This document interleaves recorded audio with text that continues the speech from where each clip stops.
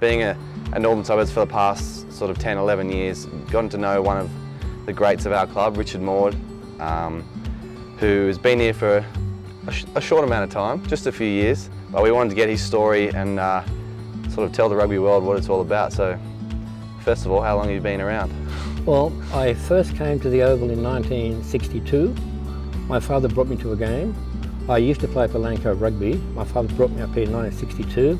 There was a red team playing and a green team playing. Fair. And my father said, son, you like red, you take the red team. My brother took the green team, of course, which is North and Gordon. So I've been following North for over 50 years since that day. I then came back and did some years as a ball boy for maybe 5, 6 years.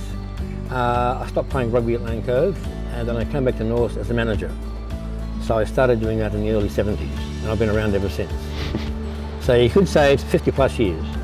So what makes North as a club so unique to you and brings you back every year? It's very loyal. Yeah. And I love the fact that North are playing in a competition that's basically amateur, even though we turned professional in '96. We've been around 120 years. So you imagine playing rugby for 120 years in a mostly amateur environment. I love the friends you meet. I love the shit field culture. The guys are playing for the game. And I just love being part of a club. And it's hard to beat this ground, isn't it? And you can't beat number one Oval. Yeah. North Sydney Oval would be the best club round in Australia by a long way. On a sunny Saturday afternoon? My second home. Second home? Yeah, perfect. If I could live here, I probably would. So you've been at the club for over 50 odd years, and the story is that you technically have missed part of a game, but not all of a game. That's correct. I was at the airport in 1972. North were playing Randwick here.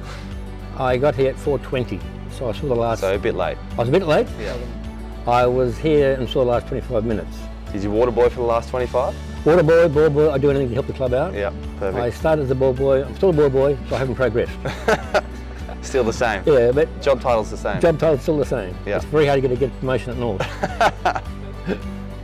But I'm driven on game day. I love game day. Yeah. Where you got 4 grades, your 3 Colts, and our ladies rugby. Yep. They're all playing for North.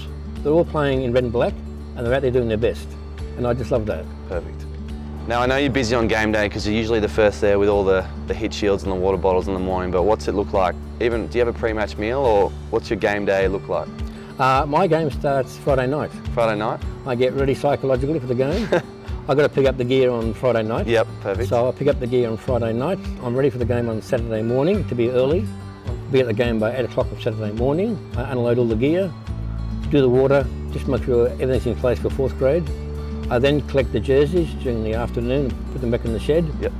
Back in the van, I mean. And then return all the gear to the van at the end of the day. And during the day I might do touchy, I might do water boy, I might do a managing job, I'll do anything the club wants me to do. Yep. Pack the gear up at the end of 1st grade, go back to the club and unload all the gear. So it's roughly 8 till 8, yeah, which is my day. A few beers after that or not? No, I'll go and watch a replay. Perfect, yeah. So August 6, 2016 was a pretty special day for the club and for us. Sort of never going to forget, especially at this ground, never going to forget it. But you've been part of a few premierships in your time, 4 over the years. But what made sort of 2016 so special? I guess, you know, we had a long break in between, but what made it so special? Well, waiting 43 years at a chance to win a premiership was unbelievable. Yeah. Playing at North Sydney Oval, you couldn't get a better scenario. And the feeling that day to see red and black everywhere, and North with a chance to win the premiership, is something I'll never forget. And the way the team played that day, to smash Uni in a grand final, which is unbelievable. Yeah. We've copped so much from them over the years, and to get them one back on a grand final day is something you never forget. Yeah. Just the whole day, the crowd, the atmosphere, and when the full-time bell went, the crowd went on the field and almost stopped the game. That was just an unbelievable scene. And the joy and satisfaction you get from that is something I'll never forget. Yeah. And how quick do you reckon you ran down the sideline after Wolfie down that right-hand side?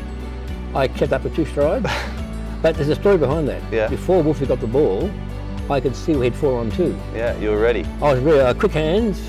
I thought, quick hands, he's going to score in the corner and win the grand final. Yeah. So I got excited and I started running with him, knowing we're going to score and win the grand final. Yeah. So that was an amazing moment. Yeah, it was. And I was lucky enough to be captured by one of our photographers. Very special. just a great day for North. Yeah, okay. And we volunteer because we love what we do. That's true. We don't want anything for it. We love volunteering and doing the work. We love the club, we love the players, and the satisfaction I get to watch North run on the field is all I want. Yeah, and a few wins along the way. A few wins and beating Gordon. Yeah, and beating Gordon. Yeah, perfect. And life member these days as well?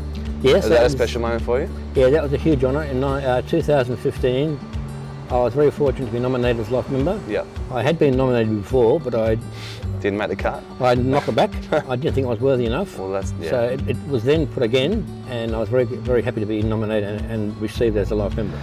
So what does the community game and sort of mean to you? I mean, you probably come across a lot of volunteers and people over your time from many different clubs, but what does it sort of mean to you? Well, I think club rugby generates a lot of enthusiasm and support from the community because they love rugby. Most clubs have people like me that have been there a long, long time doing work and volunteering for the club. The community get involved by either sponsoring us, coming to game day, getting involved. Their kids might play for North. Yeah. So the community is a vital part of the club, and we try and put it back to the community to show them we're decent guys, we're a decent club, and we do the right thing. Yeah. So in summary, the community is crucial to North and how we move into the future. Yeah. So thank you, Richard, for all you do at the club and for the community. With it being Community Round versus the Brumbies, it's special to be able to tell your story to lots of other people. I mean, North know your story, but it's great to be able to get sort of the state to be able to know your story. But yeah, thank you for all you do, and as a club legend, I'll keep saying it, yeah, it's an honour to be able to interview you and be a part of his journey. But yeah, let's go have a kick and have a pass on the ground, eh? Thank you, Hugh. I'm very happy to be honoured today with this interview. I love North. North is my life. I'm red and black through and through, and I wouldn't be in North on a Saturday. And thanks, Hughie. Thanks, Richard.